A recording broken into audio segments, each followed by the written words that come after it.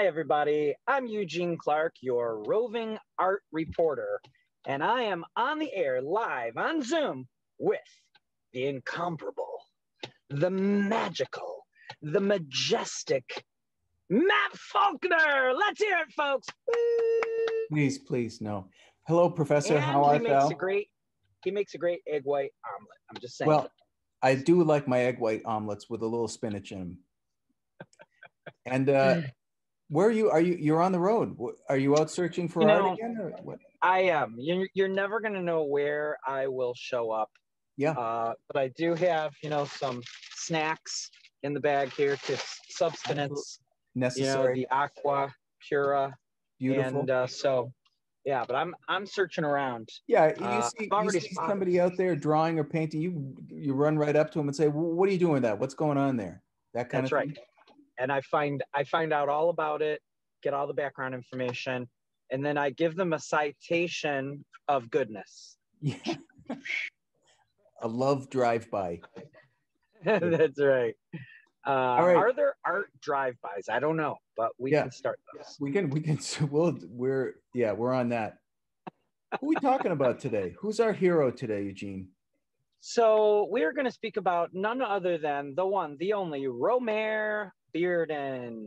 Romare Bearden, ladies and gentlemen. And we're going to talk about Romare Bearden, who is an American artist. And he grew up in New York City in the neighborhood of Harlem. And one special part of his upbringing is that it coincided with what we call the Harlem Renaissance, which just means that, art was abundant, not just visually, but musically and, poetically, and it doesn't matter what it was happening.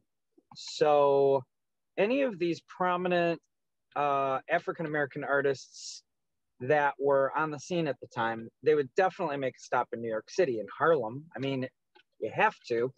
And being that Romare Bearden's parents were very instrumental in that time, they would literally invite artists to stay at their house.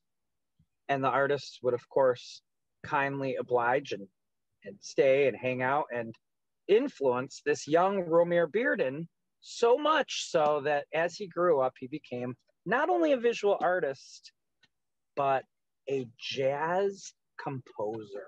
How do you like that? Jazz composer. Yeah. So there you go. Yeah. That's my 2 cents worth.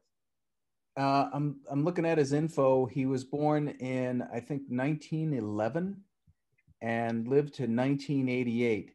So I think the Renaissance was in the Harlem Renaissance was in the 20s and the 30s. So he was a fairly young man when he, became involved in that. He really was. And I think that as you look at his work, you can see the influence of all of what was happening. Yeah. Just infiltrating, not just the colors, the balance, composition, imagery. It's quite dazzling.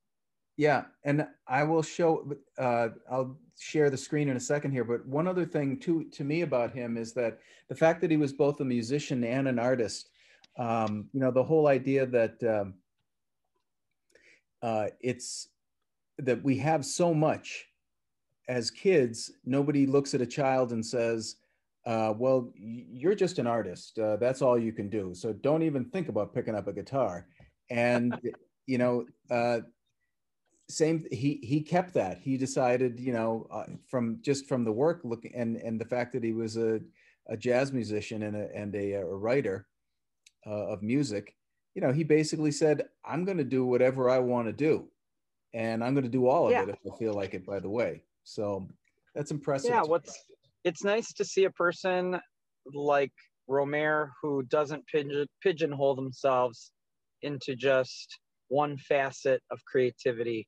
So it makes sense. The music and the art was so abundant at the time of his childhood that he would just embrace all of it wholeheartedly Here's a really neat little tidbit connected to Romare and his music. The Marcellus family, Ellis Marcellus, the father, and then, of course, Wynton Marcellus, the great trumpeter, jazz and classical, and then brother Branford Marcellus, who plays saxophone. And he produced an album a while back, and it was completely dedicated to the art and music of Romare Bearden. Beautiful. I don't have the name of the album, but I do know that it exists, and I just love that connection. Yeah, that's wonderful. Yeah, because I mean, to have him recognized by that family, who is the penultimate in music, is really important. To celebrate the elders that way is fantastic. So I want to let's talk about his work. I'm going to share the screen here and get to this part and get rid of that. Okay. So here's the first image I have. So he created collage, and seems like it was pretty prolific, Eugene. Created Yes. a lot of this work, or at least there weren't a lot of repeat images when I did his search. So he stayed busy. Yeah, what's really interesting about looking at a piece like this and understanding the media of collage is that as you investigate his collage work, you know, it really becomes a mixed media piece, because it isn't just based off of hand cut paper images or photographic images, but he does put paint and drawing mixed in there as well. Yeah. And then I would like to mention that at the Detroit Institute of Arts, there is a mosaic that is, you know, on permanent exhibit, which was completed by one Romare Bearden. And when you look at the mosaic media and you think of collage, those are two types of media that I think go hand in hand. Although one is paper and one usually is tile or glass. When you think about how you work with those materials and the way they look in the end, it makes total sense that he would gravitate towards mosaic. And you see some of that happening right here as we're looking at this work. Yeah. It's the word lyrical comes up for me, and just in terms of the stories that he's telling in the imagery, but also the way the content of each image that he uses to create the larger image. If I want to look in there and try to see, okay, what is this thing that is the wood of the barn or of the house behind them? What are the images that he's using for that? And it doesn't appear to me to be all wood. So there's like it's really playful to try to, when I look at the macro, you know, the macrocosm, the larger picture, and then go into the microcosm of all of the smaller elements of it. There's a just like a delightful. The guy is really giving himself the freedom to do what he wants to do, which is really inspiring to me. You know, you don't see collage enough even today, and collage has been around for a long time, but at the time that Romare was doing it, it was quite new. And he was one of the forerunners of the media. So I think, you know, when you study art history and you talk about collage and its inception, he's one of the first people that you're going to go right to, because he just has such an immense amount of work done in this style. But you have to believe that at this time, when people were looking at this work, it had to be quite startling Yeah. because I don't think in the 1920s that we were looking at stuff. I'm thinking about like Art Nouveau as a style that took over everything from the Yeah. interiors of architecture to our lamps and furniture and tableware and clothing, and then at the same time you've got this stuff going on. How amazing, how interesting, and what a tribute I think we could say, knowing his background and knowing about his influences by the Harlem Renaissance. I mean, this is quite a tribute to them. Yeah, you know what? And there are things going on in here color-wise that are really kind of fascinating to me. Because of, in some places, the color choices, the figures hold together, the space holds together, and then in other places, it's because of the form. So like when I see the form of the side of this house where this figure is in the window up there, this edge helps me to know that whatever color this is the probably maybe the deck or maybe it's the lawn, but it's pink. Right? And yeah, I don't care. In fact, it educates my eye. It forces my eye to say it's a possibility that there are things that I assume that I don't, and because I make the assumptions about things that I don't really see clearly, that in fact something like that space could be pink, and I have to accept it. It makes my eye accept things that I don't necessarily want to accept. And I didn't even really notice that was pink until I, just now my eyes roaming around. I'm like, wait a minute, why is that pink? I didn't care at first, it sat there properly. Yeah, this is very playful, very immediate, very much like a reaction to the material. But yet, there are also other parts of it that feel well thought out in its whole, from beginning to end, in terms of, the central focus is on these characters with this beautiful house behind, a house near them with the person looking out the window, which I think almost brings a little bit more of an informal feeling, because you can picture these guys, maybe they're just playing because they're enjoying the evening, and either you have a person in the building who just wants to be part of it, or, as we know, there could be someone who's like, hey, would you guys be quiet, I'm trying to sleep. One of my favorite parts of this piece is something that I feel is a little less dominant because it's in the background, but also because it kind of blends into the background, is the train on the far left. Right. And if it wasn't for that little bit of smoke coming out, I might even, just based on looking at it on my small screen, I might miss that. Yeah. And he's, it's so gestural in the way that he is. Like, if you didn't have that smoke coming out of that train, is that a train? I'm not sure I would know what it was. I mean, eventually I'd say, okay, wait a minute, that looks like a smokestack. But the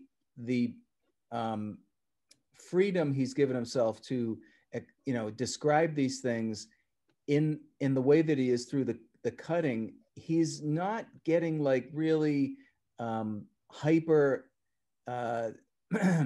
detailed with the way he's trying to actually show these forms, whether it's a train or a person, and that to me is exciting, again, because it's making my eye put things together that my eye is like, well, I'm just going to say that's a train. I don't know for a fact, but I'm going to say that it is. And I like that. That's the lyrical nature of it, is that it is allowing the viewer, to have fun playing with the imagery, Oh, yeah. The other thing to me is like, this feels like Cubism to me. Yeah. Now, so he's like I said, I think he was born in 1911. So Cubism would have already been in full swing while he was at his birth.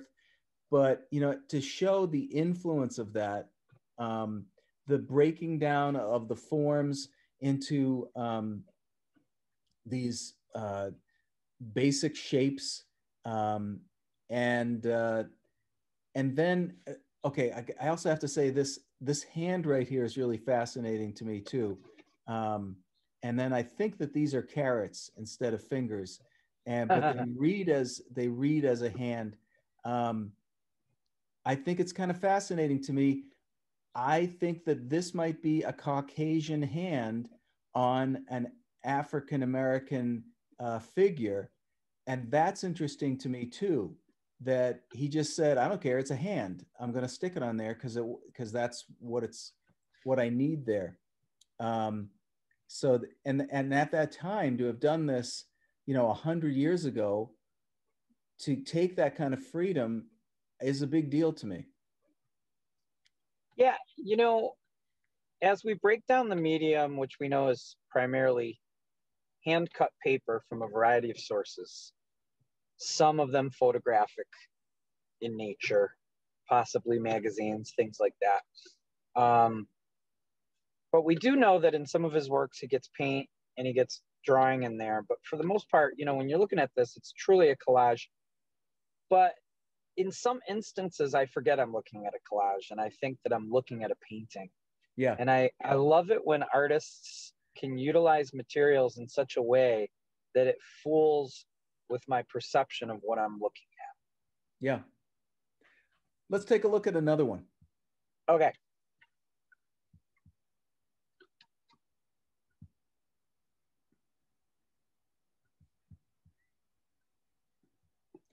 Now,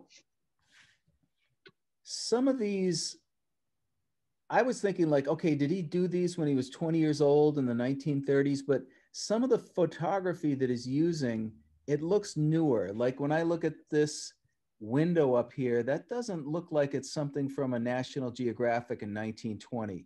I wonder if he's doing these from like ads, like maybe in the 1950s. You know what I'm saying? Sure. That would make sense to me. Yeah, I'm sure that, you know, the span of his art making, you know, went over decades. And so as the technology of printed material evolved, he had access, you know, to work like you're recognizing that might resemble a particular time period. And what's interesting in this piece compared to the first one is that you do see quite a bit more photography integrated than we did in that other one. It was very minor. Where here, I feel like the photography is a bigger part, especially in the faces where before he would cut a nose or an eye out from a source and bring that in and utilize more of you know, a piece of paper that either had a texture or a value to it or color. And here it almost looks like he cut the face out of a photograph and brought it in, the entire face. And so I find that fascinating to think how he works differently in that regard from piece to piece. Yeah.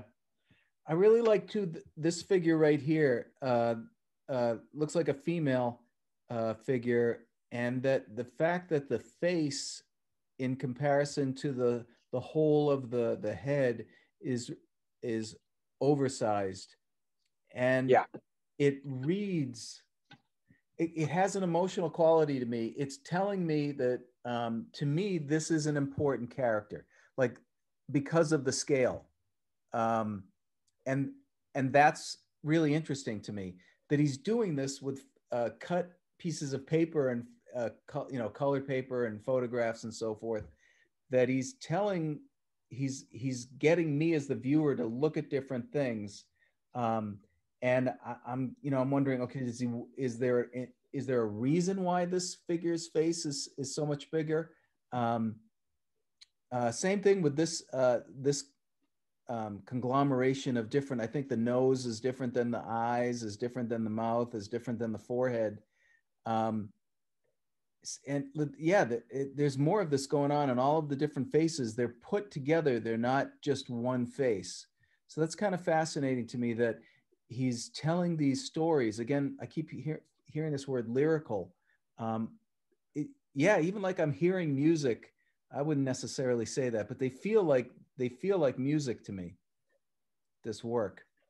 Yeah, what I think we have to look at when you're referring to his work and the time that it was being created, you know, we talked about an artist last week, Jackson Pollock, who produced a lot of the work that I know, that I recognize is his work, you know, the splatter paintings.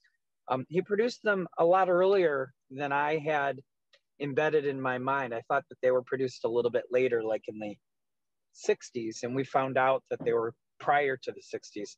So this work is going to be some of it done around that time, some of it done even earlier. And you know, you're talking about modern art. You know, we're talking about proportion going out the window when it comes to trying to represent things. I think it's interesting. He's using photographs, but you know, very few artists wanted to paint and draw like a photograph. You know, I think the notion that that would be what you would do would be sacrilegious. It was more about the new. You know, let's make something new. Let's take something and let's exaggerate it. Mm-hmm. You know, and I think the exaggeration in the interplay of materials was what brought us modern art. Yep. Now, and you said it before too. You know, as accepted as collage is now, this would have looked really odd to people probably when he made it. It was revolutionary, and it still resonates today. Here, let me show one more here. This is one of the ones that you had asked to put up. Yeah, this is definitely something that I think when you look at it and you think about Romare Bearden and his love of music composition, and Harlem Renaissance, you know, it's hard to talk about him and his work without, I think, bringing this piece up. And this is a great example. You can see, especially in the stripes on that central figure, that we're looking at some painted material mixed in with everything else. It's very, very eclectic. And, you know, Matt, there's a style of art that's under recognized, and it's the art, it's like folk art, and it's the art of quilt making, which not only is in and of itself a valid type of work, that I think because of its utilitarian use, people bypassed it for a long, long time. But now it's getting more attention. And to think about people in America, African American descent, if you are living with less means in terms of you know, monetary, quilts become a great way to be able to, you know, keep warm, but also to be artistic. And so I think there's artistry in quilt making. And then when I look at his work, I think it pays tribute to something that is a really big part of the African American heritage in this country, you know, since its inception. And he brings that into his collage. It's collage, it's quilting. Yeah. And look at the colors on the faces. This is where I'm going back to Cubism And just like the figure on the left with the blue stripes on his face, and then the figure on all the way to the right with the horizontal green and yellows and blues. My eye accepts those colors on those faces. I think in part because I get that he's talking about the nature of this person that he's creating here. That is the person's soul. I'm just taking a shot at this. This is why, like, I don't even really question the guy on the left with the vertical stripes, the blue. It, it's an expression of the character, the coloring on the face. It is the person, and maybe it is also a mask. But this is the thing about it too. Again, like I said before, it's allowing me as the viewer to put things together. It allows for play in a way that I often, when I'm making my artwork, I want to nail stuff to the wall. I want everything to be fully understandable and perfectly rendered. And then seeing work like this kind of the word play just keeps coming up. The play in the way that he's rendering things is just delightful to me. You know, he's definitely one of those people that we can learn a lot from. When you think about texture and harmony, we think about the use of color and hue and value. And we think about the breaking up of space and the figure-ground relationship. Like, all those things come into play. And, you know, when I'm working with young artists or beginning artists, sometimes we get too busy in our piece and things become distracting, especially like if we're just talking about a portrait. People try to draw every single strand of hair, and then my eye goes to the hair because it's so distracting from the rest of the portrait, the face. And then we need to tone that down.